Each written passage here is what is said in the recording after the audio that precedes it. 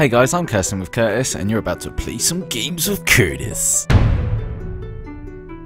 Hello, I am Curtis, and if you're new to my channel, please subscribe. I am mentally unstable, and this is the only way to keep me in control of my inner demons trying to break loose. So, Star Wars Battlefront is a highly anticipated game, but a lot of people have shown hate towards it lately. This is happening before, this was happening before any video footage was released, and for good reason. The gist of it was there was no campaign, there is now, and there was no space battles or ground to space battles as originally promised. And there also wasn't different Star Wars era battles with units like the clone troopers and droids. Also, the limit from a 64 player server down to 40 rustled some jimmies. But don't fret, this is EA we're talking about. They may have said they won't do these things, but trust me, they will. They really will.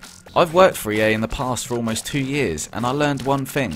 They are like a vampire parasite in the gaming industry. They suck the life force out of anything they touch. Don't get me wrong, they're a good company and they've done some great stuff in the past, but with EA it's all about numbers. As an employee, you're a number, and their games are numbers, and EA only care about getting the most out of their numbers. Everything else is just a secondary priority.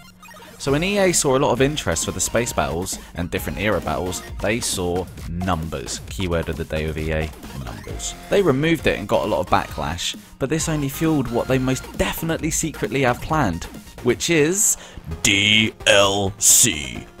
EA's favourite word. Sims 4 anyone? DICE General Manager Patrick Bash had this to say about space battles. We want players to stay in the same environment. We don't want players to fly off and do something over here. It's all about the Battlefront experience. So we want to keep you in the atmosphere and fighting with the infantry. Which does make sense to a degree, but this was definitely lost in translation. Let me translate this for you properly.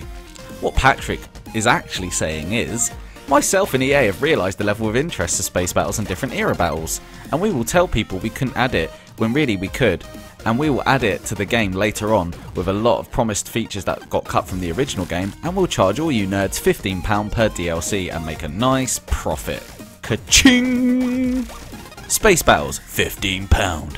Different era battles, £15. New maps, £20. Season pass, £40. For everything else, there's MasterCard. Now, trust me when I say this, Space Battles is definitely going to come out, as well as all the other features that got cut from the original plan. The only difference is, yet again, EA realised the level of interest and they knew they could make a lot of money from us for that content. Again, just like Sims 4. Now, personally, I'm growing tired of DLC because there's a fine line between supporting a developer and greed. EA definitely resemble the latter, as they only release half games these days and you have to pay for the rest, which is just very sad. Original Bungie knew how to do DLC. You paid $6.99 and you got yourself some really awesome maps, around, what was it, 3 to 6, sometimes 4? Which was worth it in my opinion, and those DLC maps ended up becoming some of the fan favourite maps of the game. Lockout, Ivory Tower, Ascension.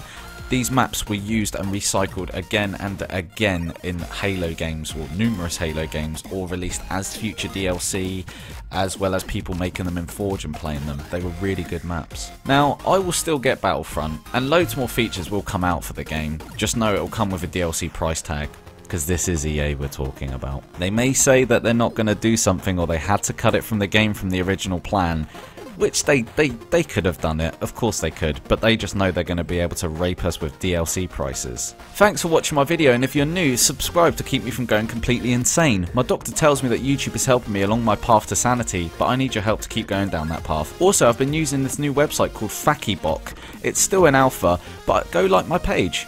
I also use Twitter to post all my appalling selfies and shameless channel promotions. I wouldn't follow me either, but please do. I need friends. Thanks for watching, and I'll see you on the next video.